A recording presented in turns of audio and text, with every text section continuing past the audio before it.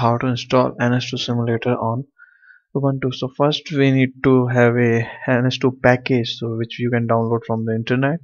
So we are considering we have already downloaded the package. So when we will download the package, all we get a zip file. So this is the file what we will get. So first we need to extract this file.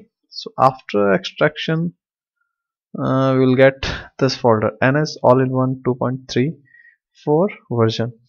We will go in this file. So there are number of directories, plus there are one script file installed. So in order to install, we have to run this file. So how to run this file?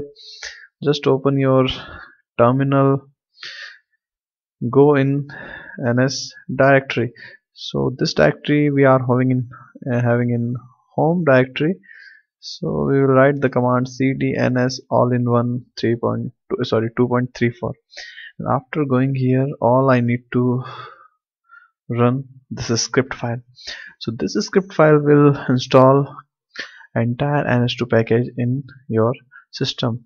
So keep in mind, before installing this software, install C++, so it won't make any problem during your installation.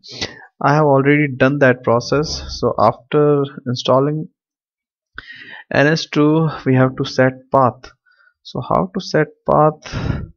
For setting path, we need to edit bashrc file. I'm using bash shell, that's why bashrc file.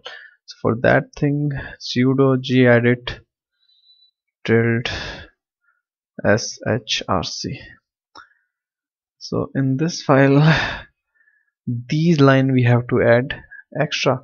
So these line, if you will see, we have defined here three variables. One is we have set environment variable path, second is load library path, and third is TCL library path. So in environment variable path, we have included three more variables: one for bin directory, another one for TCL 8.4.18 and Unix directory, and third one for Unix directory which is stored in TK 8.4.18. Another one is for loading library. So for that thing we need a library path, and here we will give the path for OTCL directory and lib directory, and the third one is TCL library.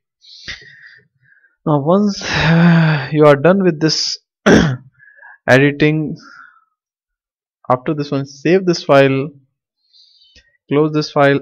Now in order to run NS2 simulator, close the terminal, open it again, and then just write ns.